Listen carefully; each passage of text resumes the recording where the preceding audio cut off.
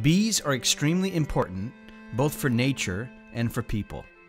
As Albert Einstein warned, if bees become extinct, the human population would also die out within 4 years. Bees at present suffer greatly, and a number of scientists predict a less than rosy future. Bees are afflicted by pesticides, American foul brood, colony collapse disorder, and first and foremost, diseases spread by a parasite mite known as Varroa destructor. Varroa has moved from Southeast Asia to practically the entire world and currently poses the greatest threat. And the situation is actually growing dramatically worse. Without human intervention, the honeybee will not be able to survive in the outdoors any longer. Beekeepers have been fighting against Varroa. They have been practically helpless, however. They use chemicals, pesticides, and acids to try to suppress the mite. These are not efficient enough and cannot exterminate the mite. Furthermore, all the chemicals weaken the bees, and the Varroa mite is actually growing in resistance.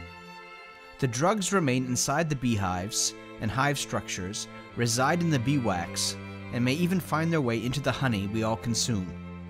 This is why we have developed a radically innovative beehive which makes getting rid of the mite possible without any chemicals whatsoever.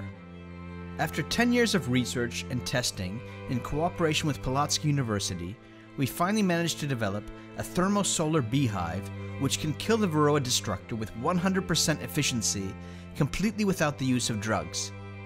The bee colonies living inside the thermosolar hive are healthier and stronger, and consequently produce considerably more honey. Thermotherapy has been known for a long time already, but has only been utilized rarely and with difficulties. And it has never been applied in such a progressive way.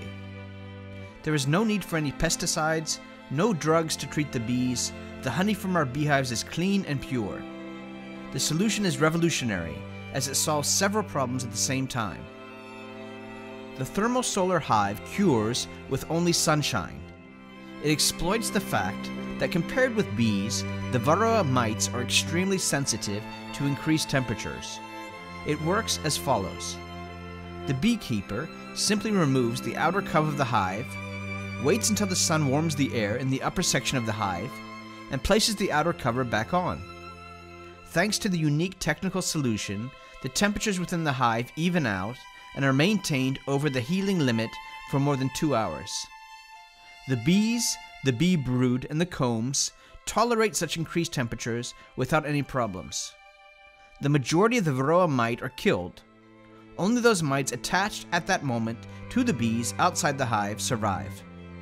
The remaining mites leave the old bees on the larvae over the following 10 days. It is therefore sufficient to repeat the treatment once again, and the Varroa is exterminated completely. Varroa treatment is not the only benefit of the thermosolar hive.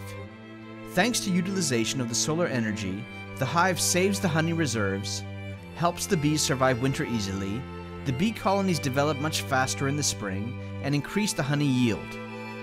The technology is proved scientifically and practically as well. The beekeepers found it to be successful. Thermosolar hives save beekeepers time, make beekeeping easier without chemicals, and enhance the yield of healthier honey.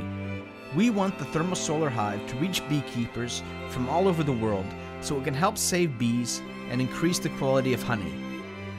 We all want honey without chemicals, and we can help beekeepers produce such honey. We want healthy honey from healthy bees. Please support us.